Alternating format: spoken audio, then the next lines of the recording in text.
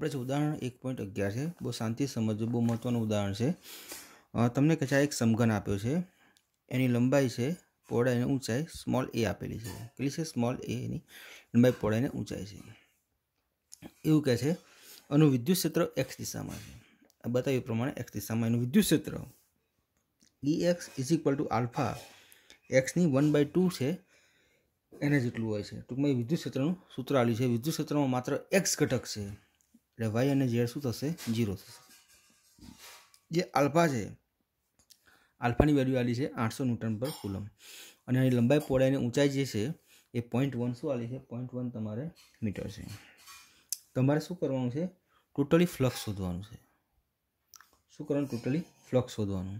Totally flux શોધ્યા પછી તમારે એમાં ઘેરાયેલો કુલ વિદ્યુતભાર શોધવાનો છે. ઓકે, યાદ રાખવાનું વિદ્યુત ક્ષેત્ર એક્સ દિશામાં છે. ઓકે, અને આ મુજબ બદલાય છે. Okay, ready. ઓકે, અહીં આપણે બે સાઈડને ધ્યાનમાં લઈશું. એક આ સાઈડ છે અને આપણે ડાબી સાઈડ કહીએ છીએ, અને આ કઈ છે? જમણી બાજુ છે. Okay, ready. હવે આ બે સાઈડ જ કેમ લેવાની? તો આનો ક્ષેત્રફળ સદિશ અને આનો ક્ષેત્રફળ સદિશ એ છે એંગલ 0 અને 180 બનાવશે. જ્યારે આ બંને સાઈડ છે એના ક્ષેત્રફળ સદિશ 90 બનાવે. એટલે એનો મતલબ એવો થાય કે એના માટે ફ્લક્સ 0 થાય, માત્ર ફ્લક્સ તમને આ બેમાં માટે જ મળશે. તો આપણે જે આ સાઈડ છે, ડાબી સાઈડ, એ ડાબી સાઈડનો ક્ષેત્રફળ સદિશ આમ આવશે. ઓકે, અને જે આ જમણી સાઈડ છે એનો ક્ષેત્રફળ સદિશ આમ આવશે. ઓકે, હવે આપણે ફ્લક્સ શોધવાનું એટલે પહેલાં ઈની વાત કરવી પડે. તો અહીંયા આપણે ઈ જેમ આલ્યું છે એમ બતાવીએ. પહેલાં આ ડાબી સાઈડ માટે ઈ બતાવીએ. તો EL = આલ્ફા છે તો એનું આલ્ફા લખવાનું. હવે એક્સ છે ને એની 1/2. તો હવે એક્સ બરાબર શું લખાશે? તો અહીંથી આ ડિસ્ટન્સ કેટલું છે? તો તમને આપ્યું છે સ્મોલ એ. કેટલું આપ્યું છે? સ્મોલ એ. એટલે એક્સ બરાબર તમારે શું લખવાના? સ્મોલ એ. એ લખવાનું સ્મોલ એ, અને ઉપર છે 1/2. તો મેક્સ બરાબર તમે સ્મોલ એ લખ્યા. આ ડાબી સાઈડ માટે મળ્યું.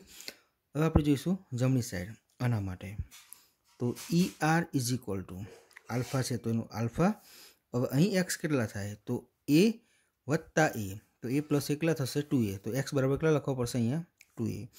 તો આલ્ફા 2A એની 1/2 થઈ ગયું. ઓકે, હવે આપણે ડાબી સાઈડનું ફ્લક્સ શોધીએ. અને જમણી સાઈડનું ફ્લક્સ કેવું લખાશે? તો φL = E ઇન્ટુ શું થાય? એ થાય, એટલે EA cos થીટા. ઓકે, જોજો અહીં લખાશે EL. એ બરાબર શું થાય? તો આમાં કેટલું સ્મોલ એ આપેલું છે ને, જો દરેક સપાટી છે એની લંબાઈ તો સરખી જ છે, સ્મોલ એ. તો સ્મોલ એ એનો સ્ક્વેર, લંબાઈનો સ્ક્વેર કહીએ. થીટા તો એવું છે, આનું ક્ષેત્રફળ સદિશ આમ છે આ બાજુ, અને વિદ્યુત ક્ષેત્ર આ બાજુ.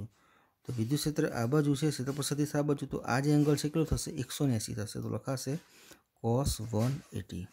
cos 180 ની વેલ્યુ કેટલી આવે? -1. તો આખું ટોટલ મળશે -EL². પટી ગયું? આ તમારે થયું φL થયું. અને હાલ દેજો 3 નંબર, આ 2, અને આને કહી દેવાનો 1 નંબર.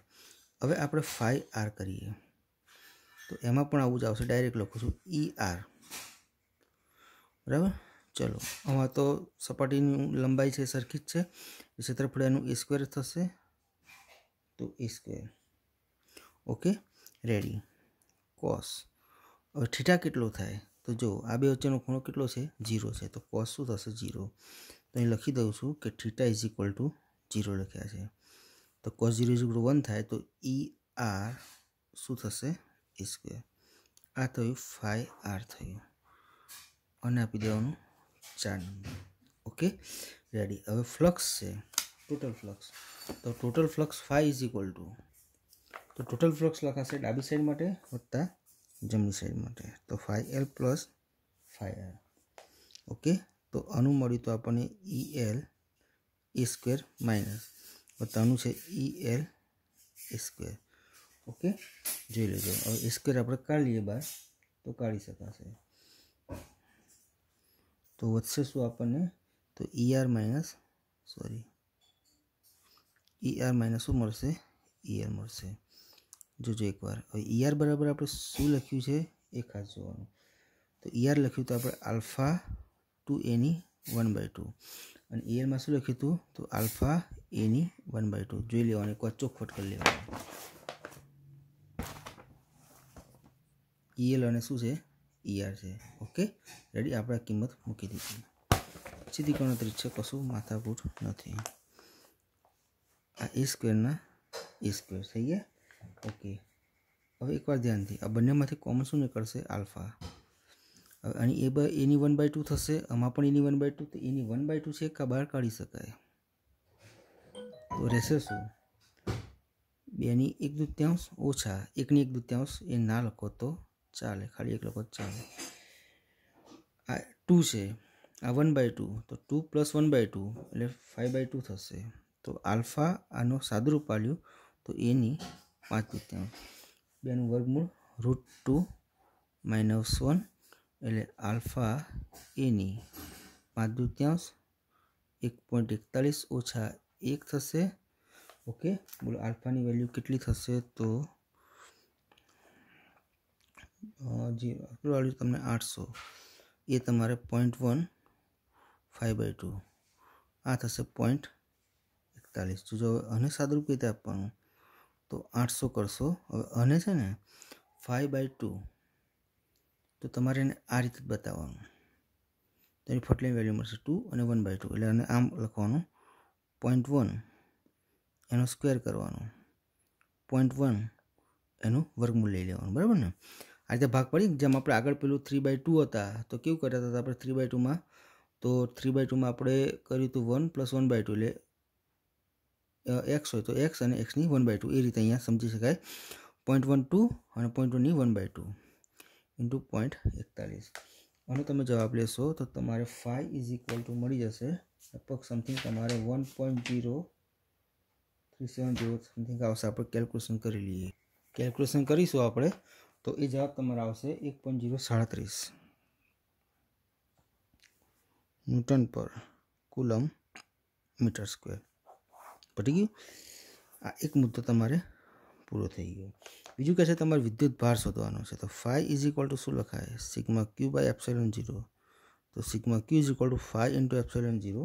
તો phi તમે શોધી નાખ્યા છે 1.037 8.85 વેલ્યુ. તો આ તમારો જવાબ થશે 9.17 × 10-12 કુલમ. Okay ready. બહુ સિમ્પલ દાખલો છે, સમજણ એટલી બધી નહીં પણ સામાન્ય સમજણ રાખશો. આ સમઘન આપ્યો છે, ડાબી સાઈડનું e અંતર, જમણી સાઈડનું 2a અંતર. ઓકે એટલે અહીંયા a લખ્યા, અહીં 2a લખ્યા.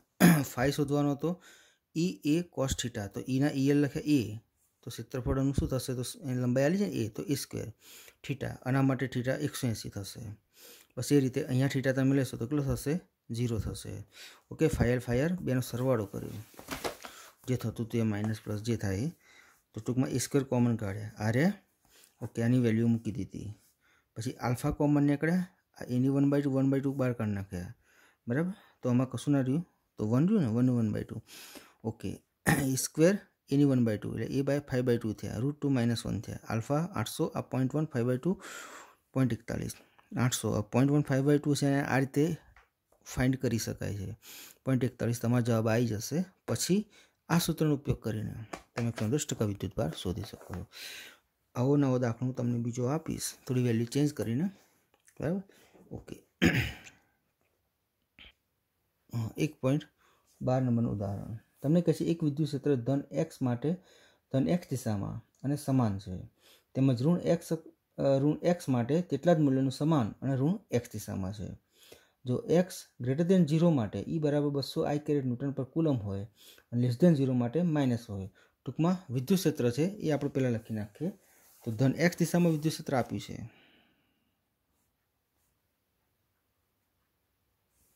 કે E = +200 I ન્યૂટન પર કુલમ. ઓકે અને ઋણ x દિશામાં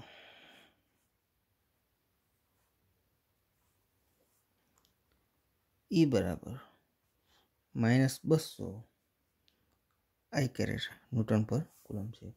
હવે તમને કહે છે કે 20 સેન્ટીમીટર લંબાઈ અને 5 સેન્ટીમીટર ત્રિજ્યાના નળાકારનું કેન્દ્ર ઉગમબિંદુ પર અને અક્ષ x દિશામાં છે, જેથી એક સપાટી x બરાબર +-10 અને બીજી સપાટી આ બાજુ +10 અને -10, એટલે ટૂંકમાં આવું હશે.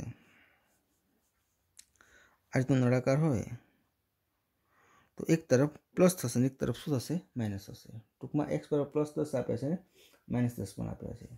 ઓકે, હવે એક કામ કરીએ આપણે, સિમ્પલ. તમને r બરાબર આલ્યા છે. કેટલા આલ્યા છે r બરાબર? તો r બરાબર તમને 5 સેન્ટીમીટર આપ્યા છે. તો r = 5 સેન્ટીમીટર. તેને મીટરમાં ફેરવશું તો r બરાબર કેટલા થશે? 0.05 શું થશે? મીટર થશે. આની જરૂર છે, આની જરૂર છે. Okay, ready. જોઈએ. ઓકે, જોઈ લેજો એકવાર શાંતિથી. આ રીતનું આપ્યું છે. પહેલાં તમને કહે છે વક્ર સપાટી સાથે સંકળાયેલું ફ્લક્સ. હવે એકચ્યુઅલી શું થાય કે આ નળાકાર હોય ને, તો એની ડાબી સાઈડમાં વિદ્યુત ક્ષેત્ર, જમણી સાઈડમાં આ બાજુ, એની ડાબી સાઈડમાં વિદ્યુત ક્ષેત્ર આ બાજુ. ઓકે, હવે પહેલો મુદ્દો કહે છે વક્ર સપાટી માટે ફ્લક્સ શોધવાનું. તમે વક્ર સપાટી માટે ફ્લક્સ શોધો તો કેવું થાય? તો અહીંયા એનો ક્ષેત્રફળ સદિશ એ આવશે. વિદ્યુત ક્ષેત્ર તો આ બાજુ છે, એટલે એના માટે વક્ર સપાટી માટે થીટા કેવો થાય? 90 થાય. અને જો થીટા 90 થાય તો 110% આના માટે phi = E cos 90 લખો છો ને સૂત્ર, cos થીટા. તો થીટા = 90, તો cos 90 0 થાય તો ફ્લક્સ કેવું આવશે? 0 આવશે. ઓકે, હવે સમજવાનું. બીજું, ડાબી અને જમણી બાજુ નીકળતું ફ્લક્સ કેટલું થાય? તો ડાબી બાજુ એટલે phi L = EA, બરાબર? બંનેનું સરખું જ થાય, કારણ કે આ બાજુ પણ આ દિશામાં +x દિશા અને આ બાજુ શું કીધી છે? -x દિશા. તો આનો ક્ષેત્રફળ સદિશ હશે તો પણ 0 ડિગ્રી બતાવશે એંગલ, આનો પણ શું બતાવશે? 0 ડિગ્રી. કોઈ ફરક નહીં પડે, તમે એકનું શોધીને બીજાને લખી નાખો ચાલે. ચાલો, E બરાબર તમને આલ્યું છે 200, તો એકવાર લખવું પડશે. E બરાબર શું થાય? πr², r છે ને, આ πr² એનું ક્ષેત્રફળ થાય.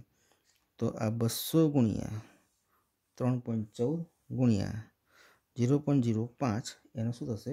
વર્ગ થશે. પછી તો આનું તમે સોલ્યુશન આપશો તો આનો જવાબ તમારે આવશે 1.57 ન્યૂટન મીટર સ્ક્વેર કુલમ -1. ડાબી બાજુનું ફ્લક્સ થયું. પછી ઓકે, એ જ રીતે લખવાનું. તે જ રીતે phi r = સમાન જ હોય, એટલે કેટલા આવશે? 1.57 ન્યૂટન મીટર સ્ક્વેર કુલમ -1. થઈ ગયું. હવે ત્રીજો મુદ્દો તમને એમ કહે છે કે કુલ ફ્લક્સ શોધવાનું, એટલે phi = phi L + phi r. તો phi L કેટલા છે? 1.57. phi r કેટલા છે? 1.57. તો 1.57 તો 1.57 કરશો, જવાબ આવશે 3.14 newton metre square coulomb -1. Okay, આ થઈ ગયું. હવે આપણે વિદ્યુત ભાર, તો phi = σq/ε0. ઓકે, q લખો તો પણ ચાલે. તો σq phi × ε0. ચલો, phi કેટલું આવ્યું છે ટોટલ? 3.14, 8.85 ગુણ્યા 10⁻12. આનું ટોટલેશન કરશો તો જવાબ તમારે 27.78 ગુણ્યા 10⁻12 કુલમ છે. ઓકે, આ એક સામાન્ય બાબત આપણે લખી શકાય. ટૂંકમાં આ બાજુ વિદ્યુત ક્ષેત્ર પ્લસ દિશામાં, આ બાજુ માઇનસ દિશામાં. આનું આ ક્ષેત્રફળ સદિશ છે, આ બાજુ માટે ક્ષેત્રફળ સદિશ છે. આ બાજુ અહીં થીટા 0 થાય, અહીં પણ થીટા 0 થાય, તો આ બંને બાજુ તમને ફ્લક્સ મળે, પણ આના બાજુ ફ્લક્સ ના મળે. કેમ? તો અહીં થીટા કેવું થાય? 90 થાય. ઓકે, આ વસ્તુ ખાસ ધ્યાનમાં રાખવાનું. તો આ બે જે એક્ઝામ્પલ મેં તમને ગણાયા છે, એવા ને એવા બીજા બે હું તમને આપું છું. એક 11મા પ્રમાણે અને એક 12મા પ્રમાણે. તો એ તમારે ગણીને મને સાંજ સુધી મોકલાવી દો તો પણ ચાલશે, બરાબર? અને કાલે સવારે મોકલાવી દો તો પણ વાંધો નથી. કાલે પણ હવે કાલથી આપણે એક મહત્ત્વની થિયરી ચાલશે. કાલે ગોસના નિયમના ઉપયોગો થાય એટલે લગભગ આપણે 1-2 દિવસમાં થિયરી પતી જશે. Okay, ready. અને ચેપ્ટર પણ આપણે પૂર્ણ થવા આવશે, પછી ખાલી સ્વાધ્યાયના દાખલા રહેશે. તો આ 2 દાખલા તમને મોકલું છું. ઓકે.